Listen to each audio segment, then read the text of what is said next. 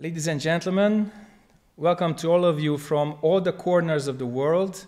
This is the first online English Dharma talk in my life, so please excuse the slight technical difficulties that you may experience or I will experience. First of all, about the nature of this talk. This will not be the usual talk that you are used to because we are not actually present. We see each other, but we are only at the same time. Not at the same place. So those who I know, I remember how you were 2 weeks ago, a month ago, or 6 months ago when we met. But you're not actually here, which I would love. But you cannot be because of the current situation in this world. Most people focus on the virus itself, how it spreads, how many people are infected, how many recovered, how the system copes with this whole situation in each country. But there's a second disease, a second epidemic. The second epidemic is the human reaction to this whole situation all over the globe. And the second epidemic is something we can do something about. Because it's up to us how we react to this. Our school, our tradition, by Zen Master Sung San has one and only one question. How may I help? But you can see very different reactions all over the world with fear, with anger, with aggression, with greed, and lots of ignorant views that in turn generate all the others that I have mentioned. So in these times, it's supremely important that we are responsible for ourselves, for our families, for our societies. And the plural is intentional. If you are responsible for your own family, how to keep that clear, how to be in a good quarantine situation instead of a bad quarantine situation, you have already taken care of other families. You have already helped some other people. And if you help your own country in your own ways, in your own capacity, then you have already helped other countries. The opposite is actually very simple. The opposite is, I don't care. I have my food, I have my drink, I have my security, and the rest is not important. Maybe my family is important, but being quarantined with my own family for 1 week, with my own resentment included, that's not fun. So whether you like it or not, the entire world is on a retreat now. In the temple, you may ask, how are you, Sunim? Well, we are fine. Nobody got the virus. The function of the community is better than before. We are putting new floor into the office building on both sides, the tea room and the office as well. If you remember, the old floor is pretty much banged up by bad floor heating. And the function is the same. The schedule is the same. The garden is the same. The horses, they are the same. Human beings, they are not the same. Because suddenly, they got it. The world is not the way I want it. The world doesn't satisfy my desires. It's very detrimental if I give way to my anger because I'm locked up with my beloved in the same home. And if I don't moderate, if I don't kind of tone down my karma, in 1 minute, I can drop a bomb which will make the whole atmosphere bad for hours or days. One word, one action, one reaction. So this dualistic mind, this reactive consciousness that we have, that we are so proud of, it now comes out in full color. If you're a peaceful person, your home is also at peace. If you're an impulsive person, your home has a lot of energy, something that you cannot give out. If someone has a tendency to get angry, then the whole family suffers, and that anger comes back in a very, very short radius. If somebody has a lot of desire or even greed, that also hits the wall because you can't satisfy it. Not again and again and again. Yeah, you can go shopping. Most countries can go shopping. We can too. Between 9 a.m. and 12 a.m., only people aged over 65, they can do shopping. I was kicked out of a shop because I thought it's only for food stuff. So I went into a convenience store, but they kicked me out very kindly. I said, okay, no problem, thank you very much. And I returned in the afternoon. But some people are not so easy about it. Nyodo-san, he's here from Delaware/New Jersey, and I was there a month ago. And upon my departure, we went, of course, shopping with my host, and we bought some athlete shirts for me. But before me and after me in the line to the cash desk, there were 3 people. And all the 3 were holding these interesting small cardboard boxes in their hands, and they were very silent. And I looked at them and the boxes, and the inscription said 9mm Luger. That's bullets, my friend. And we were in a hunting store, I realized, because that's where these quality athlete shirts came from. And my host, Kate, she was very curious and says, well, they're buying it for hobby maybe, or hunting. I said, no. Virus time, nobody goes hunting. No. So I was ready to go with my own assumptions, and she said, no, I will ask. I said, okay. So she turns to the guy right after us in the line and asks, sir, are you buying this for hobby or for hunting? And the guy says straight into her eyes, no, ma'am, for self-defense. So that's how on March 17th in New Jersey, in a store, just like anyone in a big plaza, they were getting ready for the onset of the virus. And I hope nobody will have to use them, those Lugers, those bullets. So how do you prepare? What's your bullet? Is it in a barrel? Is it in your heart? Is it in your intellect? How do you handle the virus? Did you think about actually getting infected? Inadvertently. You just shook hands with someone and you just noticed, and when you noticed, you touched your head. Oh my gosh, what happened? Or this 1.5 meters of security distance was actually not enough. Or you touched a surface which was touched by an infected person 1 hour before, and it was metal, and you didn't know, and you got it. It can happen. If we are attached to our own ideas, we all go to hell. In fact, we are already there. So the crazy people who get really crazy about this, and they're super worried, anxious, irritated, angry, they have very strong attachments. Sunim was asked a long time ago, sir, what is crazy? He said, completely attached, completely crazy. Little bit attached, little crazy. Not attached at all, not crazy at all. Okay? It's that simple. Now, keeping our direction clear in these times is really supremely important. Our values, they don't change. Our situation, that changes. Our relationships, they don't have to change. Maybe I can't go to my neighbor. I can't go to the synagogue, or I can't go to church. But I don't have to change my relationship to those whom I cannot see. And how do I function? And that's where we come back to the original question, how do we really help this world? If you're not a healthcare professional, you're not involved in the first degree crisis or epidemic. So the first degree epidemic is the virus, as you've heard. The second degree is the human reaction to it in body and mind and speech. We are all involved in that.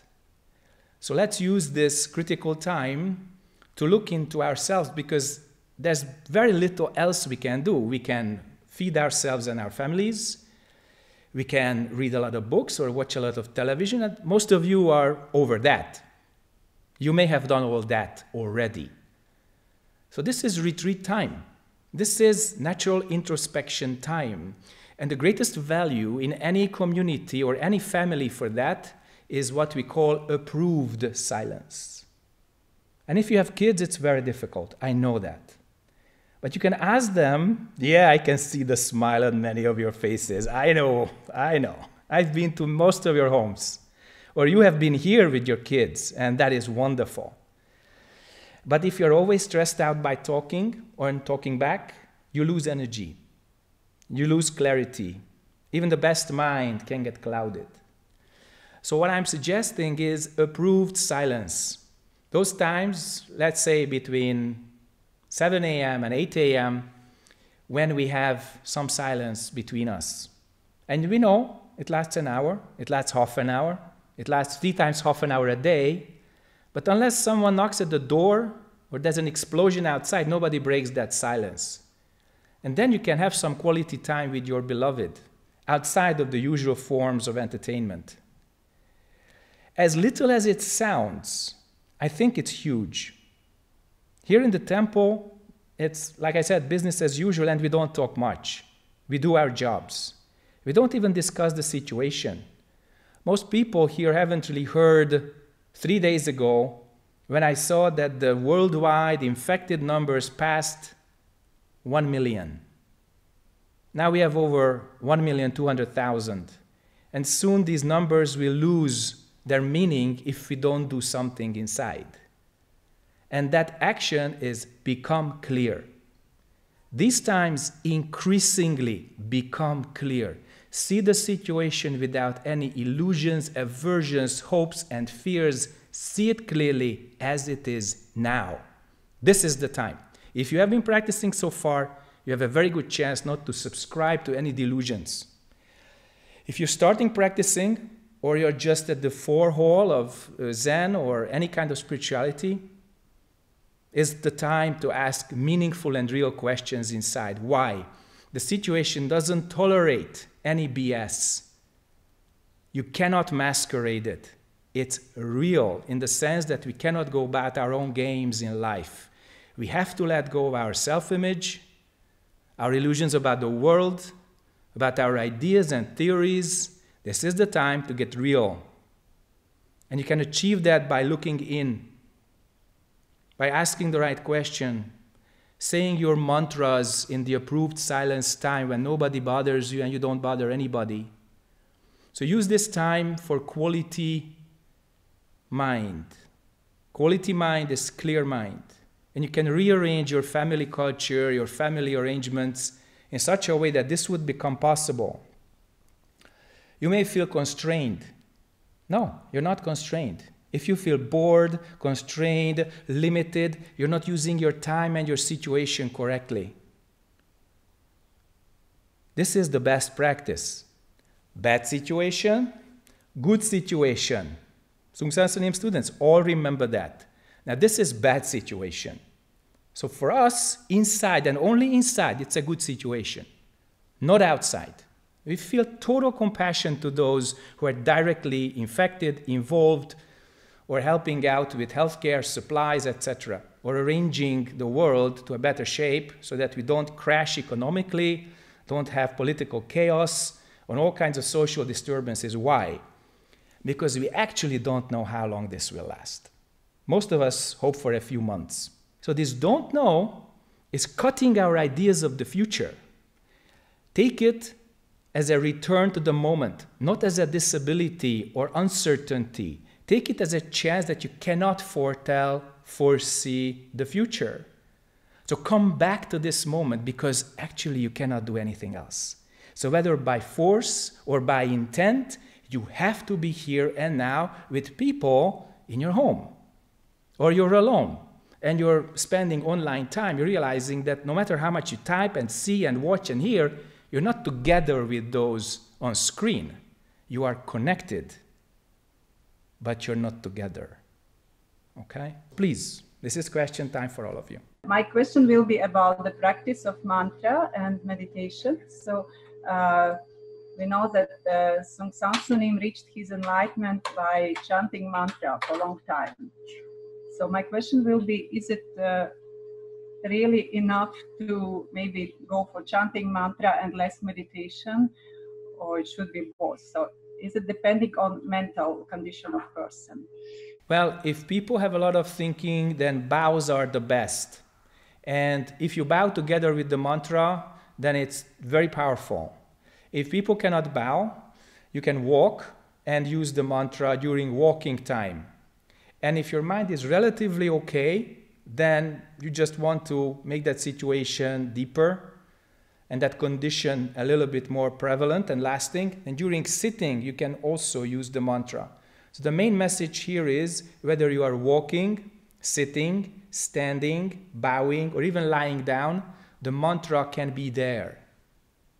Most important, keep the mantra in your Tantien.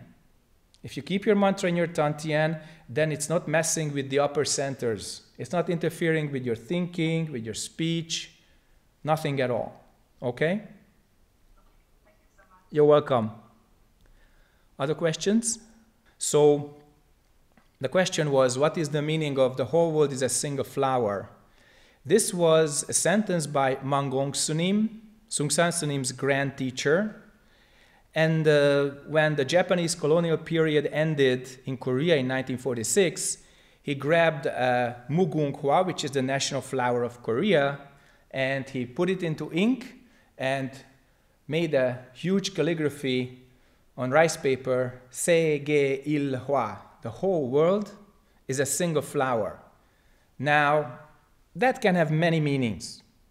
And Manggong Sunim is no longer here, unfortunately, to ask, sir, what did you mean when you just made this wonderful calligraphy? This single flower is our world. Where are you on this flower? Are you the petal? Are you the stalk? Are you the root? Are you the leaf? Or are you this little bee that just gets in and tries to get the raw material for honey, the pollen, okay? So where are you on this flower? So this whole with a single flower is a fantastic symbol. We have several copy calligraphies of this, and one day you can see it for yourself, either here in the temple or in Israel.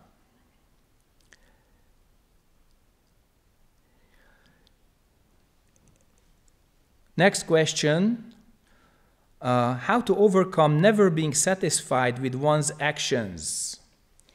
Well, if you're not satisfied with your own actions, maybe someone else is. And if there's no one else in that action, that means you have done that for yourself. And primarily, when we do things for ourselves, we are never satisfied after a while. So we are extremely connected human beings. We are social beings, networked beings as humans. So make sure that your action involves another being, at least that dog. And if you keep that dog well and feed it and walk the dog and take care of the dog and take it to the vet, etc., then this dog is very happy with your actions, very satisfied. Maybe you can try that with another human or humans, that you do something for them, understand their minds, understand what they actually need, not what you want, what they need. And then soon, some satisfaction and happiness may appear. So, hi Hanan, since many of us don't have jobs at the moment and our usual schedule, we don't have a certain time when we have to get up or go to sleep at all. I find that the lack of regular schedule makes it more difficult to keep things clear, to practice, and a lot of karma takes over me. What can I do in this kind of situation to not have my karma and habits control me so much? Excellent question, Hanan. And if you don't have a schedule, make one. The schedule starts with the title, Daily Schedule for Hanan, from Kwanzaa Bosal herself. Then, get up this time, practice this time, breakfast this time, meditation time, free time, lunch time, meditation time, mantra time, dinner time, sleep time. You make this schedule, then you have what we call coronavirus solo retreat. Servus Jutka, my question is, why there is so much anger against elderly people? Well, I ask you a different question. why do some Indian people in the Hindustani peninsula throw stones at doctors who are treating patients with the virus? Same question, because we know that elderly people, like anyone over 65, they are more prone to the infection. So those people who have very limited minds, they presume that if somebody is elderly, then they are more likely to have the virus. And if they have an infection, they can infect them, those who always want to save their own lives first. Okay? So that's why there's anger in these limited minds.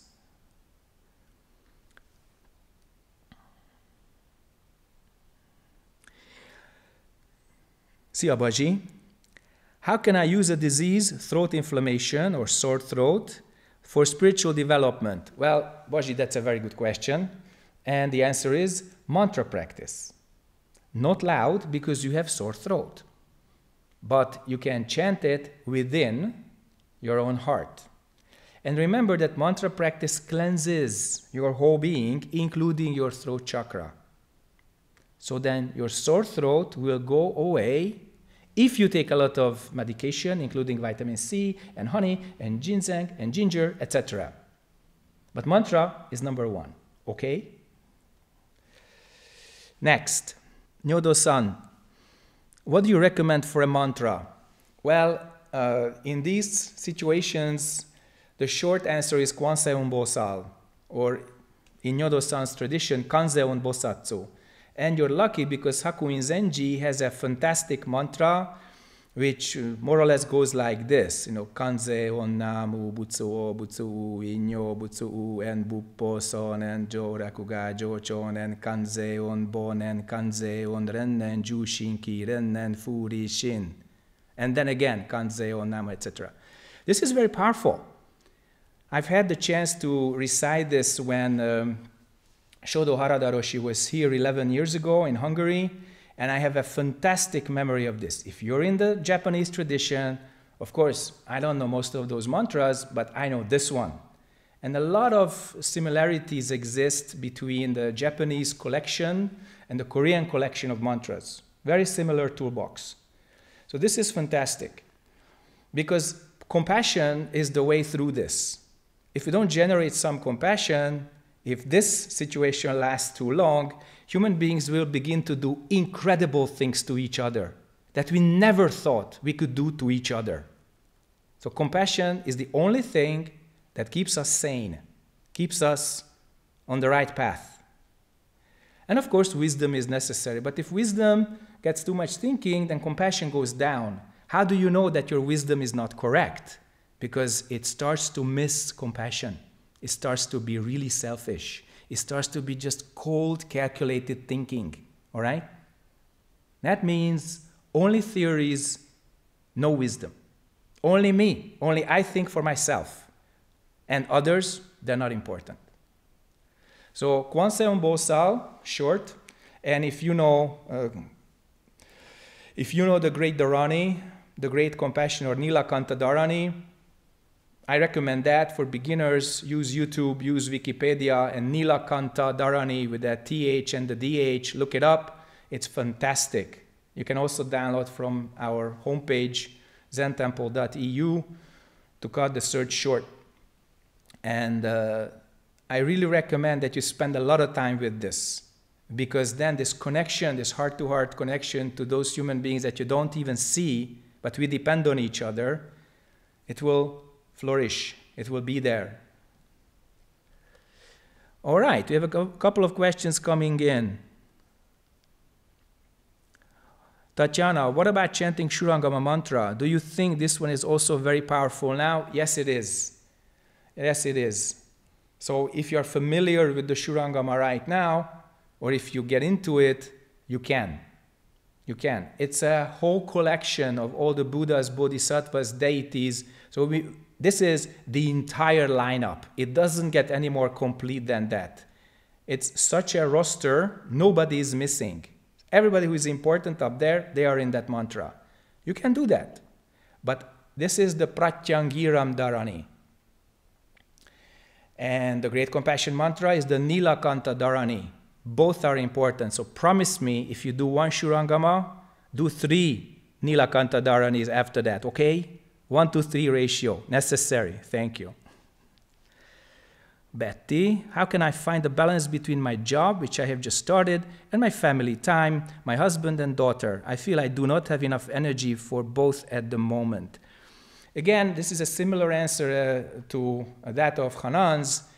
Betty, you need a schedule so that your family is not always all over yourself, and then you are not always sharing these momentary times between your job and your family. So make a schedule. Then you have quality time focused to one and the other. Why? Have you noticed that our mind quality depends on our mind focus and clarity? Or you are with someone and the actual interaction depends on the attention that we pay to each other, not really the amount of talking or food or TV that we watch. So how do we pay attention to each other? So if you're 100% doing your job and then you're 100% paying attention to your family, that's correct. 50-50, not correct. Bouncing between the two every 5 minutes or 5 seconds, not correct. It slices you up, drives you nuts. So 100% do your job, then 100% be with the family. Hi Miri. How do you explain the coronavirus spreading all over the world in terms of karma? Miri, I don't know. I don't know. If I knew, I would be there fighting it. I only read the internet. And the internet sometimes is reliable, sometimes not. So the most plausible explanation that it spread from wildlife, like bats and these whatever was being sold on the Wuhan market, to humans, and that's it. I don't deal with the biology anymore because I'm not a doctor or a biologist or a virologist of sorts. But what we do to nature, that comes back to us. We are killing nature. So nature a little bit tests us. Oh, this is not the big deal. Not yet. So nature is coming back to us with this very intelligent but impersonal reaction, okay? If nature was a person or persons, human beings would have been wiped out long time ago. We are such a parasite on Earth. So we got back a little bit of our own karma, which we did to Mother Nature, and we just keep doing it, who knows how long, that she can fight back. We treat wildlife like this. Look at the pictures that are available and the stories. If just half of that is true, we are pretty much up the creek without a paddle, because the way we treat nature is terrible. So this is a very small payback yet, very small. Next, how to explain to others the importance of don't know mind. Look at them in silence like this.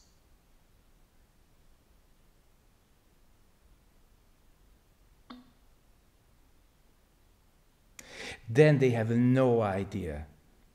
And the moment you stop the ideas, you can substitute this Zen hit.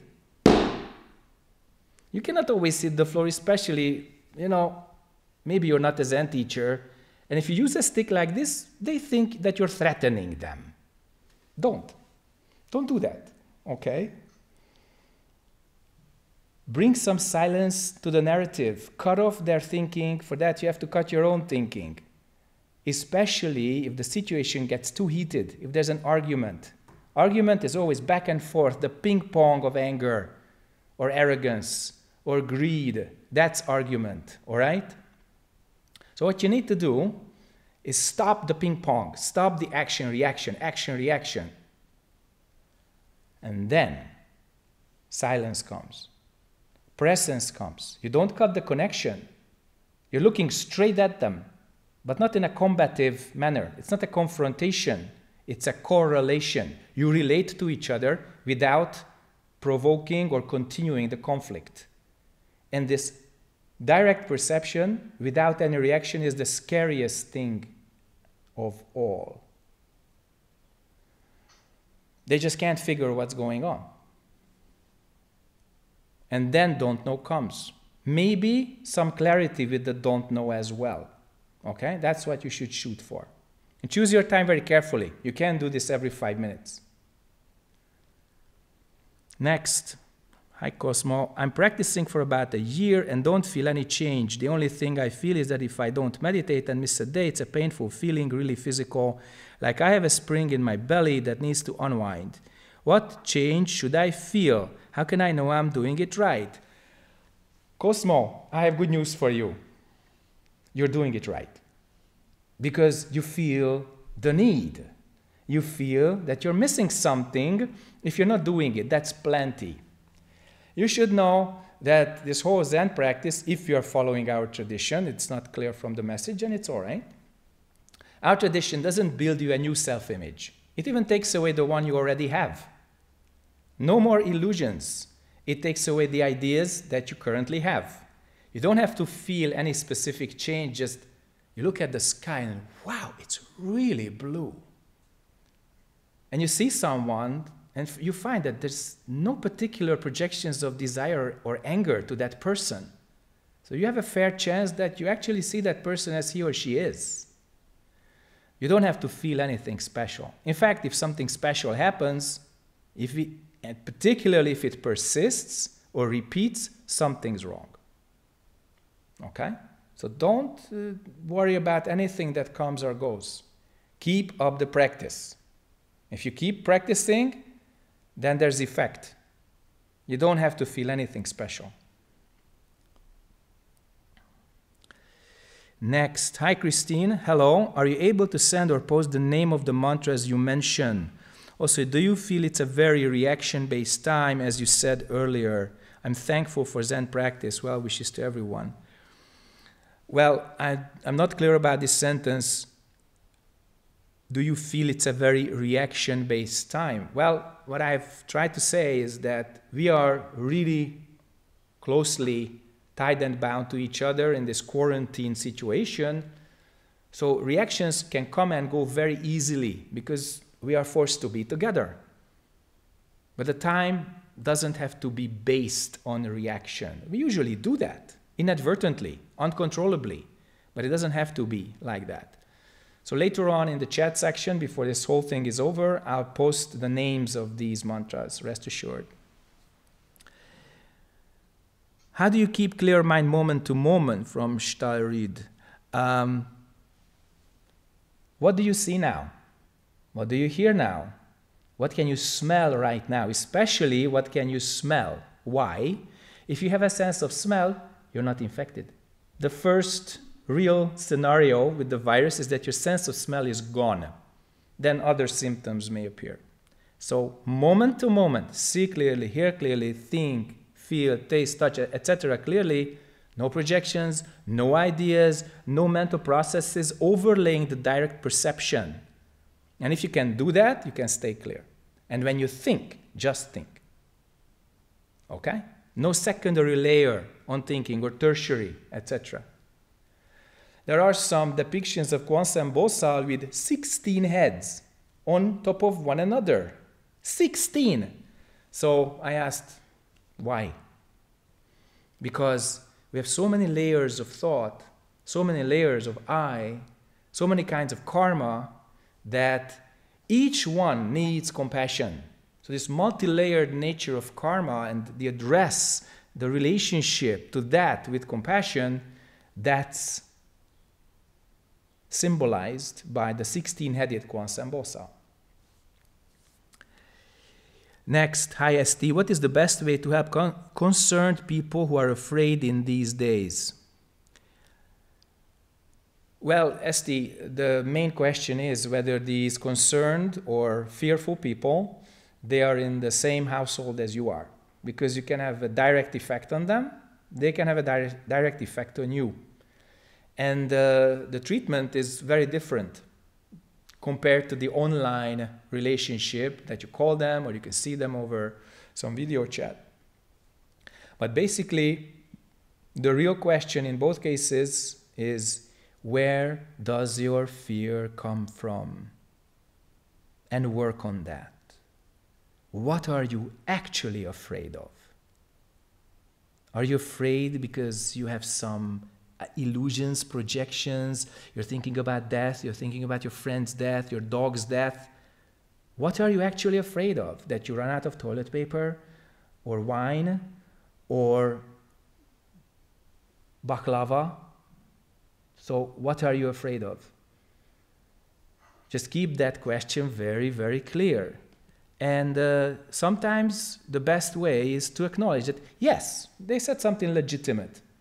Then you are afraid together with them. Yes, I'm afraid of that too. Now, you're not afraid alone. You're afraid together. It changes a lot of things. The other division line is this something you know or you don't know? If you know, you can have other tactics than fear. You can have conscious aversion. You can have some kind of tactics that you can use because you already know the object of fear. But if there's something you don't know, then why worry? Why worry about something you don't know? Try to get to know it, then fear may disappear or at least reduce. So don't run away from fear. Don't be afraid of fear. Don't fight fear. Be afraid together. It's okay. Make sure you are a little bit less afraid than the other person. And then when you have shared that feeling, you can start to gather your center and ask good questions. Then get out of it together. Hi, Nancy. Will you please comment on the statement, mind is bombarded by the constant static of human certainty? Well, thank you, Nancy. Let's see where this sentence comes from. Mind is bombarded by the constant static of human certainty.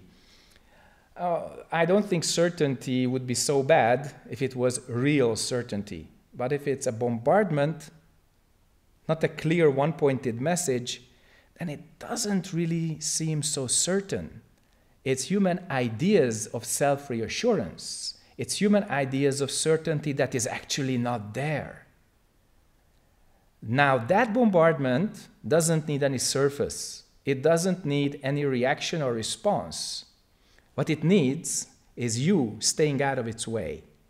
Now, let's presume that you cannot get out of the way physically. That's where the dance begins. That's when you have to do the Tai Chi of being present without any forceful reaction. And then this bombardment stops after a while because you are present, but there is no surface of self from which the whole thing could bounce back. No one can hit empty space. No one can fight somebody who doesn't fight.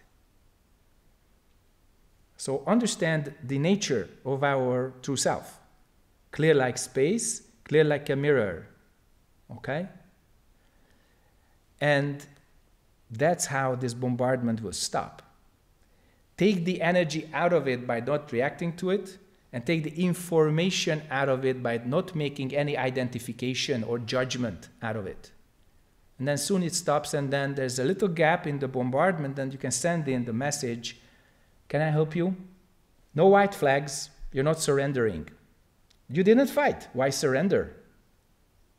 Just keep it clear, non-fighting. If you don't fight, it doesn't mean that you lost. You can only lose if you fight and things turn out bad for you. You didn't start the fight, so you cannot lose. The bombardment will stop because you're not reacting to it, and you're opening other channels to distribute the attention. If you try that, it will work. Hi Miri, what's the best way to cope with the anxiety regarding my financial situation? Well, I really wouldn't think in terms of bank figures or bank accounts. I would think in terms of food, drink, medicine. And that's something you guys can share. You guys can share even by keeping the rules. If we are attached to the figures, then people can go totally berserk. Like the Hungarian currency, the good old forint, lost 20% of its value in the last 4 months. Now, if we were concerned about that, we would go through the roof. And we are, but not from the financial side. We are from the mental side. What kind of mind is it that generates that? That's the question. So we have to think in terms of real values. And the numbers will bounce back, because this situation will be over after a while. It will not last forever. And if you can survive the anxiety and you can provide for yourself and your beloved and your friends, then you survived, and then the numbers will bounce back. That's the nature of the beast. Let me tell you a story, okay? This is from like 2003, Malaysia. And by then, if you recall the foreign exchange manipulations of the 1990s, late 1990s, some Western individuals and corporate actors wanted to break the back of South Korea, Thailand, and Malaysia. Those economies were going up very fast, very strong. They were the small tigers of Southeast Asia. So they started the currency manipulation in such a way that it would prompt an inflation, a big domestic devaluation of such currencies in their own countries. And it worked. In Korea, I was there. They had IMF soup because, of course, IMF was the great helper. And the IMF soup was, for those who understand Korean culture, ramyeon for 1,000 won in 1999. And the whole country was not really broken. The Korean won lost some of its value, but the economy bounced back. Thailand took a direct hit. It was not so well protected. Malaysia, and that's where the 2003 story comes in, remarkably survived with very little turbulence. And I happened to meet the finance minister of those times 4 years later. He was sitting in the same car, and we were going up to Genting Highlands for a Buddhist function, and I asked him what had happened. And he said, listen, we knew that this was illusory. We knew that it didn't reflect the actual value of our economy. So we shut down the stock exchange, the foreign exchange market for 9 days. And when the cloud passed, we reopened. And it's my addition that poor Indonesia, they didn't do that. And the price of raw rice just went up 14-fold, okay? That's 1,400% in 3 months. People died in the streets in Indonesia, neighboring Indonesia. So how do you survive? Don't follow illusions. That's how you survive. Money is convention and value and tradition together, okay? We don't go into that now. But you have to understand that it's created. It's something that doesn't exist outside of the human mind. I mean, can you eat a $1 note? No, you cannot eat that. Can you drink a 100 shekel note? No, you cannot drink that. You can drink water and you can eat bread. So make sure that you have that. And of course, for that you need money. But it's not primarily what we need. Money is a means of exchanging material value. But other than that, it has no value. So make sure that you have real value, and that's us. That's human beings, okay? If you have good friends, they can help. If you're in a position to help other friends, do that. And then the financial situation will bounce back.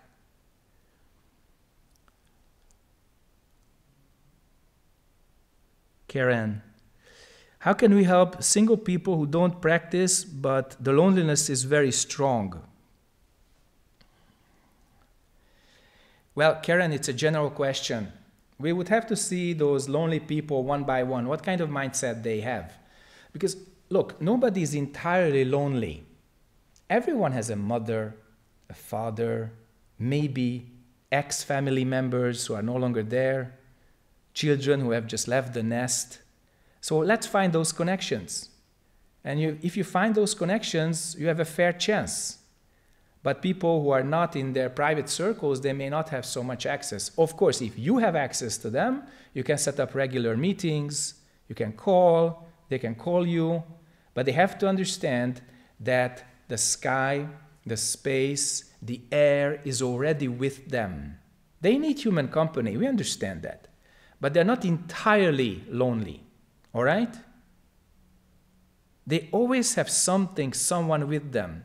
Even the most outstanding Taoist hermit has a little butterfly, you know, or an ant, or just the rocks, or this mold on the side of the cave, okay? So we are never lonely because we exist in the world. We breathe air, we use sunshine, we drink water, we eat food. We are not lonely. Even in space you are not lonely. Suppose you get on the first spaceship to Mars and you take a spacewalk, you're still connected by this wire to the spaceship and you see all the stars. You're not lonely. So let's make them realize that they are actually not lonely. They want something that they cannot have right now. It's another human being in the same place. Nurit, hi. We observe that politicians use the situation in a corrupted way. What can we do in terms of individuals and as a society? Good question, Nurit. And the answer is Hwaum Song Jung, the protective deity mantra, okay? And for those who want to know this, because I can see the flare-up of the eyes on these small screens on my computer display, it will be posted too. So, can you fight? Yes, you can. Can you win? No, you cannot. Maybe if millions of people were in the streets and you were one of them, together you could win. I don't see that. Nowhere. Everybody wants to make sure that their own situation is secure, that they have their own money, their own food, their own families, their own work, their own. And this goes on until a certain threshold of pain is reached. 1956 Hungary was a very good example, okay? Everybody believed in communism for the first 10 years because after the devastation of World War II, it really built up the country. Huge advancements, huge restorations, but the laws got tighter and tighter, the elite got higher and higher, people got poorer and poorer, and by 1956, it was the second year of famine in Hungary. Famine. People had very little to eat, or in some areas, nothing. Hungary has very good land, lots of water, good agricultural tradition. What was the problem? The system was the problem. The administration, the dictatorship, all those communists, they were the problem. So, 1956, people felt they have nothing to lose. They went to the street and they did what they did. Okay? This was a remarkable, glorious revolution that was crushed. But it happened because it had to happen. And that was a very slow melt for the following 10, 15 years. Private sector opened, private business opened, etc. How much are you afraid of your own losses? Do you feel you have nothing to lose? If you feel you have nothing to lose, you will go in the street and demonstrate. But as long as you're afraid of your own losses, you will hold back. You will make compromises, okay? So how do you change the system? Because I don't believe in revolutions, I believe in evolution. Revolutions always ended up in the worst possible way, and my best example is the French Revolution. No history classes here, but start with 1789 and finish with 1815. Look at that particular part of European history, and it's a full circle from one emperor to another with tens of millions of people dead in the meantime. What did they achieve under the banners of liberté, égalité, fraternité? What happened? Actually, what happened? That's why I don't believe in revolutions. But I'm just as radical as any revolutionary, but I keep that inside, intentionally. So internal revolution means spiritual evolution. Folks, please understand that. The only way out is in. I didn't say that. A great yogi said that, and I totally concur. So the only way out is in. The only revolution is evolution. The only progress is in the mind. If your mind is clear, if your mind is high quality, new ways, new options open. Those that you have never seen before because your mind was just not at that level. And then we can connect differently. Maybe we can change things we thought we could never change. But without the advancement in the mind, without the elevation of our qualities, it will never happen. We will be in the same realm, okay? Exactly in the same realm. Very similar mind quality, okay? That's why we need to practice. Marthi Barna. How does this present situation affect the temple, the Sangha financially, pragmatically? Do you need help? If so, how can we help? Well, first of all, it does affect us because we are on fumes. We are living on our reserves. But everybody is living on their reserves. Everyone. So if I say we are fine, it's 50%. It's the better 50%. If I say we are not fine because we are living on our reserves, it's the worse 50%. You know why I'm not asking for help right now? We could. We would have all the bases. We have no blood relationships. We are not living with our families, etc. It would be morally, financially, practically, and ethically sound. I'm not asking for help right now. Nobody's sick. Nobody's hungry. I'm asking help those people who are around you and they need help. And then, when this situation is over, come back to the temple. Let's practice together. And then, if you can, make some donations. Not before it's over. We don't take from each other right now. We try to give to each other right now. Those who are really in need. So yeah, everybody is living on their reserves. We do too. Let's share what we can. And let's help each other in ways that are really practical and forward-looking, especially when this is over. The current situation warrants for only one thing: stay connected, stay clear, stay human, and if there's any material help needed, do that around you. Oh, you can do that remotely too. But the reason I'm not asking for it right now, because we are actually not suffering. There are lots of other people who are suffering. Help them. Okay? From iPhone to me. Okay. Is it wise to make compromises? What kind of compromise would that be? That's my question. Could you be a little bit more specific? Try that. Hi, Astrid. You're the iPhone. Very good. So, I mean doing things that we don't feel to do but seem beneficial for the mind. You know, Astrid, you're a hard nut to crack. Because I asked for something specific. There's not much specific, okay? What is beneficial for the mind? You mean bowing, chanting, sitting? It's not a compromise. It's business. Buddha's business. Do Buddha's business. Invest. This is the time to invest in the Dharma. It's not a compromise. It's being smart. So, beneficial for the mind. I hope that you meant our practicing and nothing else, okay? Because our practice is the most beneficial for the mind. Other legitimate practices as well, of course, but in terms of benefit for the mind is the Dharma. That's not a compromise. It's priority, okay? Everything else is karma. Karma comes and goes. Karma is heavily dualistic, okay? Dharma, fantastically transcendental. Clear like space, clear like a mirror. Nothing really beats that, okay? Especially now. Tatiana, do you believe when we are chanting or doing practice together, we create more peaceful world, inner becomes outer? Tatiana, these are actually two questions. One is, do we create a more peaceful world? The answer is, first we do, inside. Definitely. I mean, that's one of the great side effects of our practice.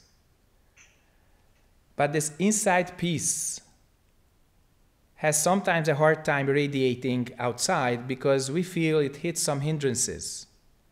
So we have to be very practical and patient about it and find the right way of manifesting that. Being peaceful does not mean you become just weak, malleable, only adjusting, only following other people, being somehow the product of this world because you stop fighting, okay? I suggest the term peaceful warrior because the warriorship is not violence. In fact, it's the opposite. It's manifesting your power without violence, and the greatest power is non-dualistic wisdom, selfless compassion, and helping all beings, okay? So by practicing and practicing alone, can we achieve that?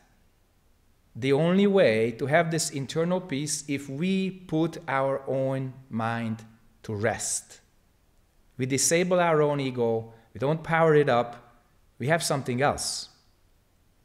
We have clarity, no I. That's the source of peace. That's the source of oneness, okay? And if we practice, then we also connect to each other. First to those who we are practicing with, then those who are practicing at the same wavelength, okay? And the second question is, as I mentioned briefly, how we manifest that. Now, the manifestation is 10 times more difficult than you think. So, most peaceful is that you don't want to manifest it, but in conflicts, in spontaneously arising situations, you don't fall for the usual dualistic human reactions. You cannot be provoked. You don't follow just karma. You don't follow ideas, all right? So then peace is there without any special manifestation. I saw a study that shows that when large groups of people meditate together, it affects the whole area around them. The amount of crime, depression, etc. goes down. Is this true, and can you explain this? Yeah, I mean, I know you're referring to the American study, the transcendental meditation, etc. Yes, it works, but you have to invest a whole lot of energy into it, okay? And this magical 1%, yeah, but that means hardcore regular practitioners.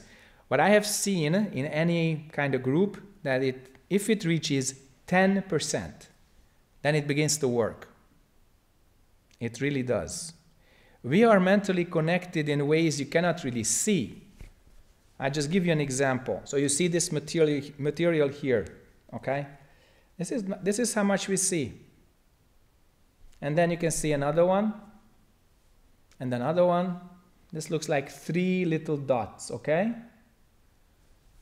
These are the tips of the wave. But originally, it's from one sea. It's from one fabric, the same water. That's how we are as individuals.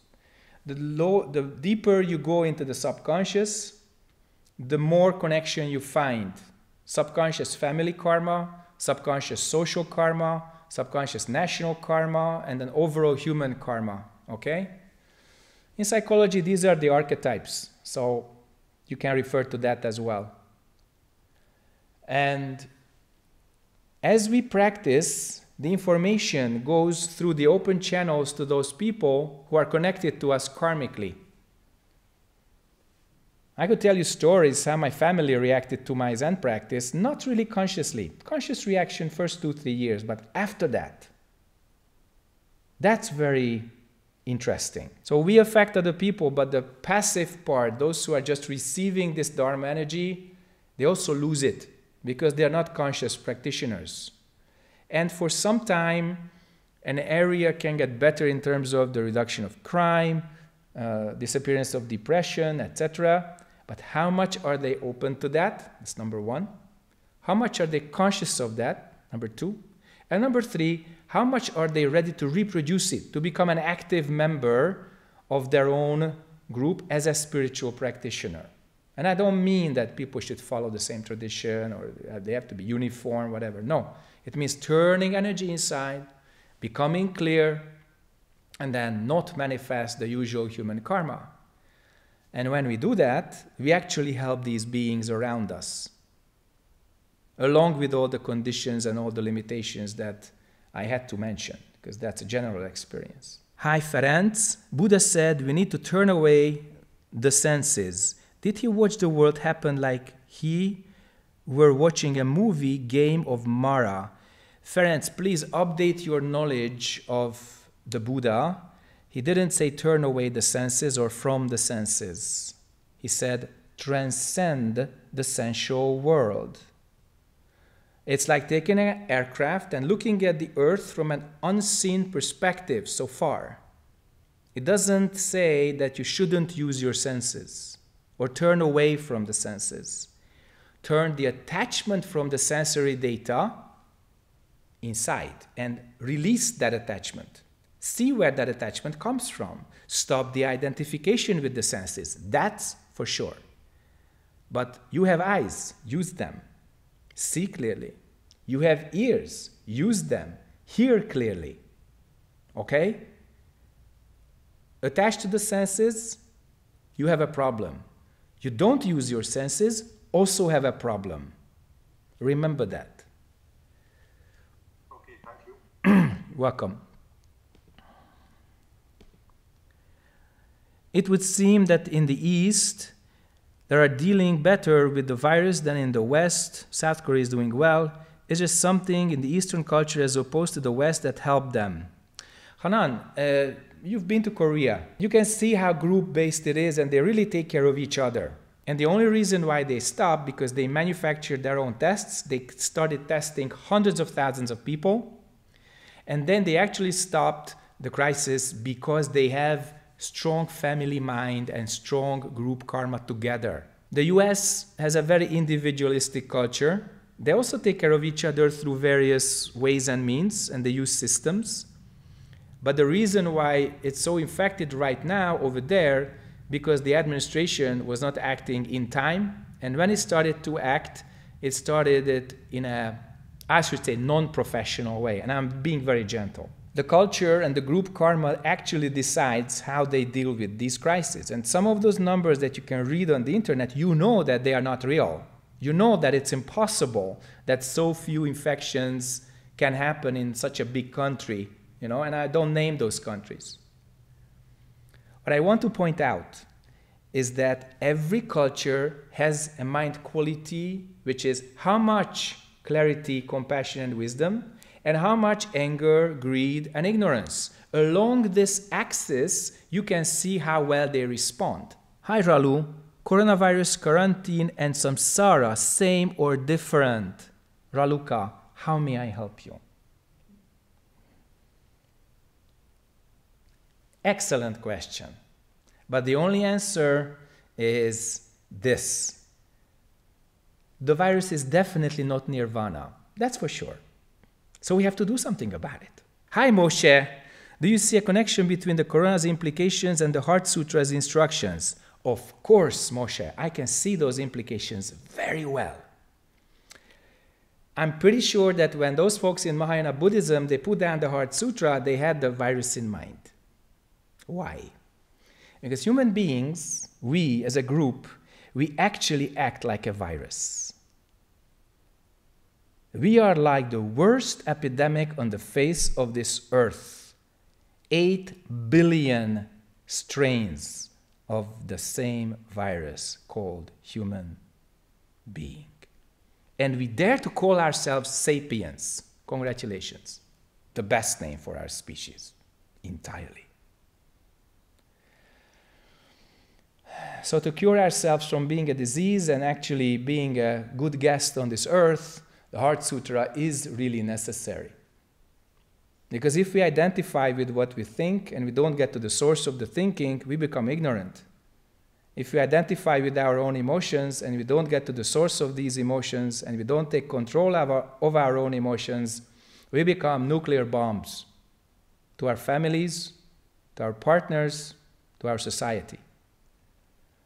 So yes, there's a huge implication there. Do not become the virus. Do not be a parasite on the face of this earth. That's what the Heart Sutra is about. Then your heart can really open. You can wake up and save all beings from suffering. Otherwise, we are just viruses. That's all. Hi, Anat. Until what point do you help other people? When do you say that it's enough? There are several factors. For instance, Are they really sincerely receiving what you're giving? Do they really take your help? At some point you can say, well, I've helped you, now you can start helping others, because you feel that they are using your autonomy not to manifest theirs. So they have to have their own autonomy while being helped. If any help is used in bad faith, you have the right to withdraw it. So there are limits. How much is enough? Moment to moment, we have to see that very clearly. How much is enough? And if it's enough, then you don't help anymore. So ladies and gentlemen, I want to sincerely thank you for your attention, all these little screens on my big screen, and I hope to see you in 2 weeks at the same time, and I hope that you keep up the good spirit of being a correct human being, that we are practicing together and we help each other in ways that we may not have thought of before. I just want to kind of give you an overview how many countries got involved here. The largest number is Israel. Toda Rabba. Everybody from the United States, Will, Nyodo-san, thank you very much. Jerry from South Africa, thank you very much. And lots of Hungarians who speak English, köszönöm szépen a figyelmet. And of course, spasiba balshoye up in Latvia. Tatiana, wonderful job. And if I missed someone, I'm sincerely sorry. I can still see Nancy here. Thank you. I hope you're in Florida. Okay, not in New York. Wonderful. Thank you for the nod. And hope to see you guys again. Keep up the good work. If anything urgent comes, feel free to write or connect. We are not alone. We are doing this together. Okay? Thank you. See you in 2 weeks. Goodbye.